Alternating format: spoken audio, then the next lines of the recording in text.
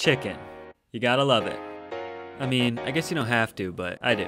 Anyways, today I'm gonna teach you how to turn this into some of the crispiest, most delicious chicken you've ever eaten.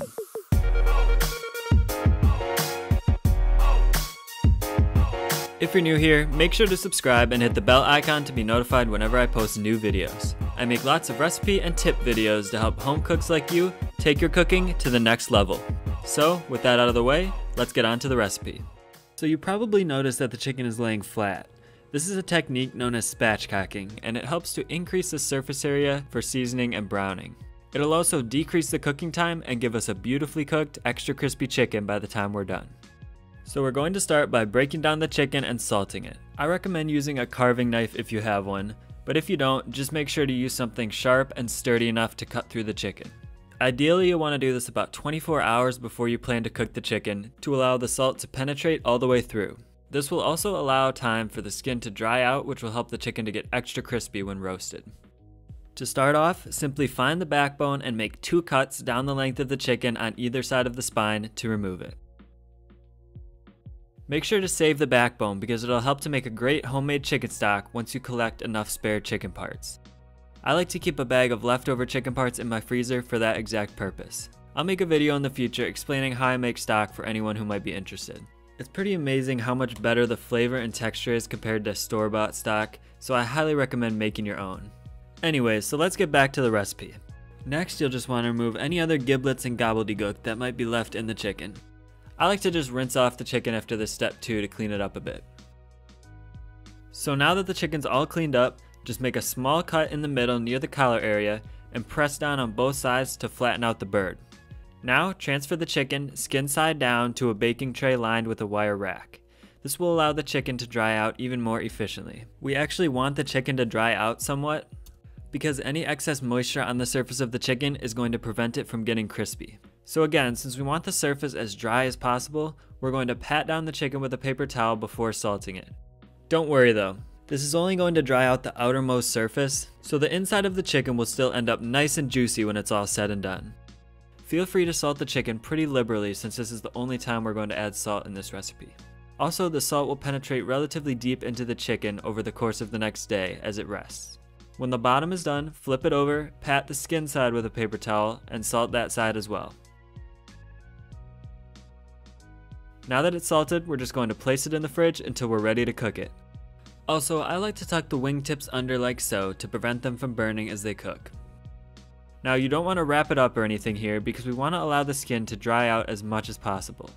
I like to at least cover it with a paper towel though so I don't have to stare at a raw chicken every time I open my fridge. So now that the preparation is done, I'll see you all tomorrow when it's time to cook the chicken. Alright, so it's been about 24 hours and we're back. So the only thing we're going to do before we cook it is add a bit of pepper. We'll add some more spices later, but we don't want them to burn before the chicken gets cooked all the way through, so we're going to wait a bit before we add them. Now I'm just going to dab the skin side again with a paper towel to remove any liquid that was brought to the surface by the salt. So now let's just head over to the stove and start the cooking process. So before we throw the chicken in the oven, we're going to sear the skin side in a pan to start the browning process. So slowly preheat your pan over medium heat and set the oven to 425 degrees. We want the pan to get pretty hot so that we can brown the chicken a bit and start to develop some nice flavor before it goes into the oven. So once the pan is heated a bit, add some extra virgin olive oil and turn up the heat to medium-high. You don't need a lot of oil, just enough to barely coat the bottom of the pan. When the oil is shimmering, place the chicken in the pan skin side down and sear for about 7 to 8 minutes until the skin is a nice golden brown color. It's important to use a heavy bottomed pan like cast iron or stainless steel as I'm using here so that the pan doesn't cool down too much when you add the chicken. You'll probably need at least a 12-inch skillet for this step, which is what I'm using here.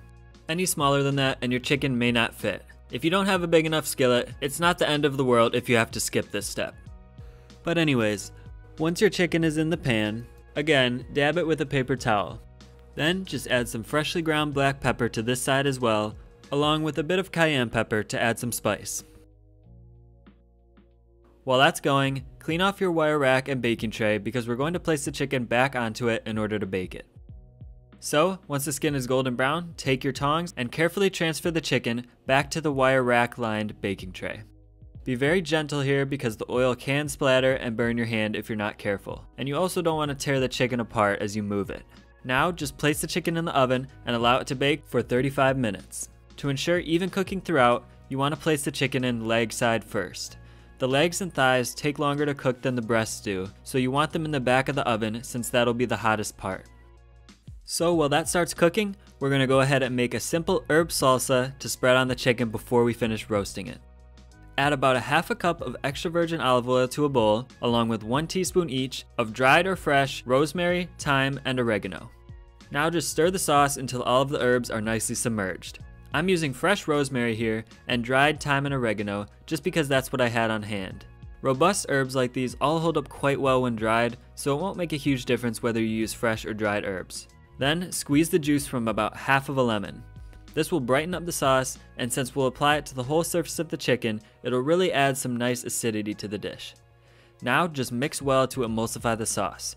You'll see the sauce turn from clear to a slightly foggier white color, and at this point you know it's well emulsified. So after about 40 minutes, it's time to take the chicken out of the oven to apply the herb salsa.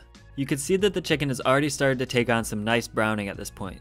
So just apply the herb salsa over the entire surface of the chicken. It's important to wait until this point to apply the salsa so that the herbs don't burn before the chicken gets cooked all the way through.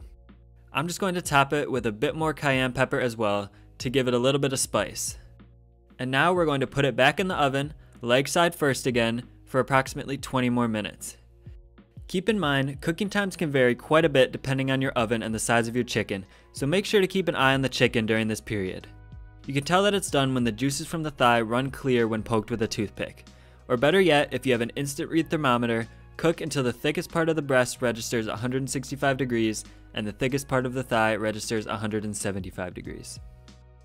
After you remove the chicken from the oven, make sure to wait at least 10 minutes before cutting into it. If you cut into it too early, you'll end up losing a lot of the flavorful juices from the chicken. So now we're just going to quickly break down the chicken. Using your carving knife, just find the location where the thighs meet the body of the chicken and cut them off. Then cut the entire body of the chicken in half.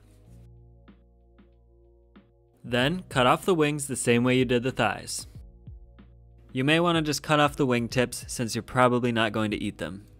You could also separate the breasts from the bones if you so desire, but I'm just going to leave them like this. And that's it, a super crispy and delicious chicken cooked to perfection. This has become one of my staple meals since it's so easy to make, but also super delicious and inexpensive. In my experience, you can find a whole chicken like this for less than $1 per pound most of the time. So I hope you give it a try.